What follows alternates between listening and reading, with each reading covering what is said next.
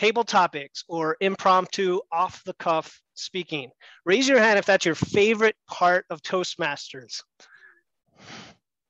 All right, we got one in the crowd. Me neither, though. I'm with the rest of you. It's one of the scariest parts to this day after 10 years in Toastmasters. But sometimes the most worthwhile pursuits in life are the hardest and most uncomfortable, sort of what Hannah was just talking about.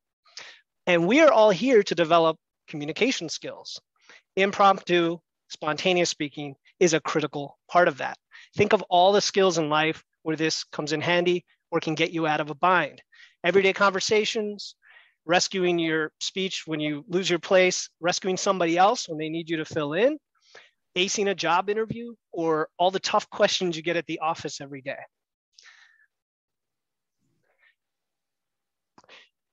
If this is how you feel, that look of panic when asked a random on-the-spot question, you're not alone. Many people experience anxiety, what Hannah referred to as the fight or flight response. And it's, I think, because of the uncertainty of it all, which is even more for impromptu speeches than for prepared speeches. So today we're going to go over some practical strategies, techniques that I think will help you be better prepared for these seemingly unpreparable situations, whether in the club setting like today, or in the high pressure scenario of a contest, which I encourage everyone to sign up for January 6th, club contest, table topics. So let's start at the beginning. The first thing that happens is you're presented with the topic or the question.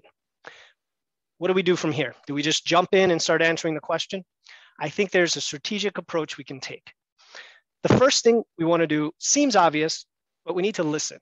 I know when I come up here to do table topics, I've got butterflies, I've got my heart pumping, everybody's staring at me. What I really need to do is focus on the person asking the question and really listen and absorb what the question is. It gives you just those extra milliseconds or seconds to start gathering your thoughts. Taking 1 or 2 deep breaths is a physiological technique to improve your physical readiness to answer the question. Take a deep breath through your nose and a longer breath slowly through your mouth once or twice. And while you're doing that, think about your answer.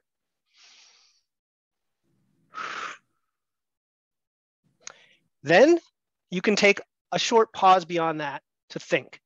Even in a contest, there really isn't a limit on how long you can wait before you start speaking and the time begins. Now, you don't want to take this to an extreme, but even as long as 15 or 30 seconds, I've seen this in contests, can give you the time to come up with an answer.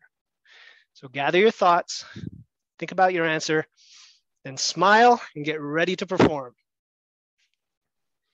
Now, you could also, the next one is to give an introduction. So this is very common to acknowledge the audience. It also kills a little bit more time and lets you think of your answer a little bit longer. Madam Contest Chair, fellow Toastmasters, honored, esteemed, dear, valued guests. See how much time I just took there? And then you can repeat the question. Sometimes this helps you, and it also helps the audience ground yourself in what was the question and what am I talking about? Remember that in Toastmasters, we are all here on the same side. Out in the real world, there's a lot of variance. There's hostile crowds. You've got customers and executives and so on. Here, we're friends. We're helping each other. We want you to succeed. So if anything, maybe this makes you a little bit less worried about table topics. How do you start your answer? The first thing I want you to do is pick the first idea that pops into your head. That's it. Don't wait for a bigger, better response.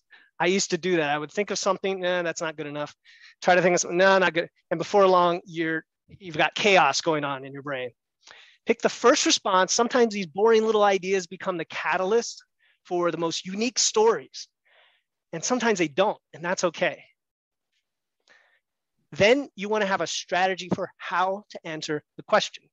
This is somewhat the meat of today's presentation, because most of us go in cold and we just try to answer it as if we're having a normal conversation.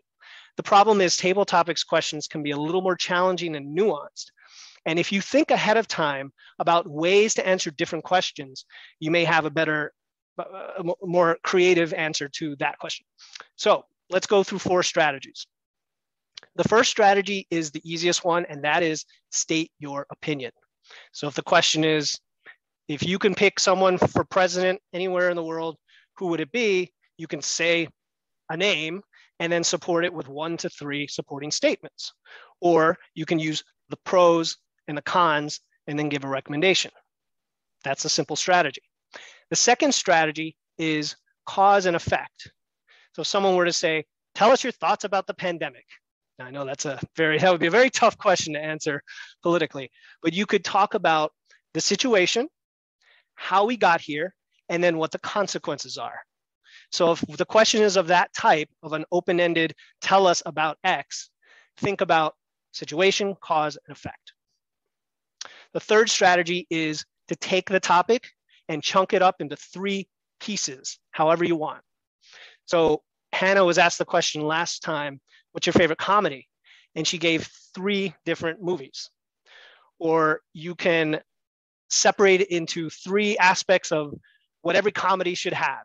Every comedy should have these 3 things, 1, 2, 3. And here's why X is my favorite movie. And then the 4th strategy is to organize your answer in the form of a timeline. So taking that same question, you could say, well, when I was young, I loved innocent comedies like X. And then when I was a single guy, didn't have a care in the world, I like these kind of comedies. And now that I'm older with a family, this is what resonates with me.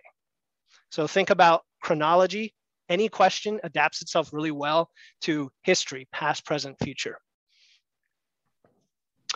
And then you're just putting it together into a simple structure. You've got the idea, you've got the 3 things, whatever strategy you're using.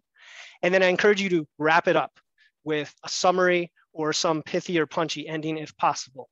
But don't ramble all over the place. Stick to the script. Whatever you do, it's a speech, it's a performance. Be confident like any other speech. Put on the smile, use the facial expressions, the vocal variety, all of these techniques you learn as a speaker. And from the beginning, that pause and restating the question can set you up for success. I mentioned it before, be concise, brief, don't ramble. It's 1 to 2 minutes. And then be yourself. There are a lot of clever techniques you can use, but if they don't match your authentic personality, don't use them. And if they do, go for it. Last but not least, I want to talk about a few advanced strategies. If you're going to compete in a contest where you just want to take your game up a level.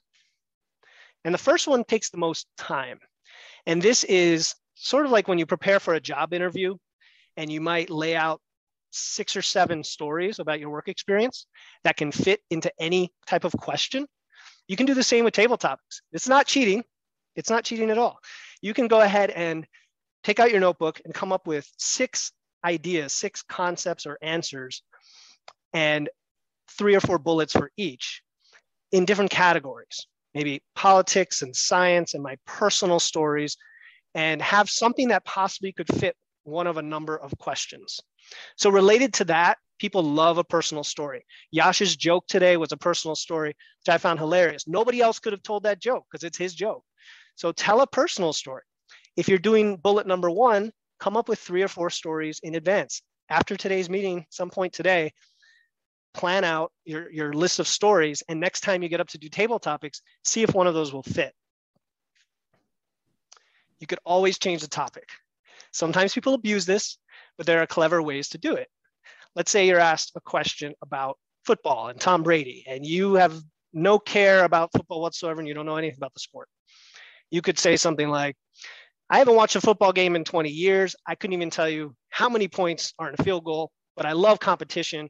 And that's why Iron Chef is my favorite show. It's a competition between amazing cooks. And you've just changed the topic from football to cooking. Maybe that's a stretch, but you get what I mean. Be contrarian. And what I like about this item is it lends itself to humor and tall tales. So if somebody were to ask you that same question from earlier, if you can pick anyone for president, who would it be? You could say, I think our current political system is in shambles. And because of that, a matriarchic dictatorship is the way we should go. And you could just go off on some ridiculous idea and have the audience cracking up. You could act things out. If you're talking about people, like if I was talking about my daughters, I could say, Emily ran through the grass and yelled at her sister, hey, throw me the ball. And Clara said, oh, but where is it? And you can get people laughing that way if you're the drama type. Last but not least, always be consuming information, news, articles, books, podcasts, conversations with your peers, because that will arm you for more content to be able to answer any question. I hope these strategies were helpful. I know we only had 8 to 10 minutes here. I'm going to share this later in the member downloads, and I'll share it online so that you can study this for next time. I encourage you to use some of these today during table topics.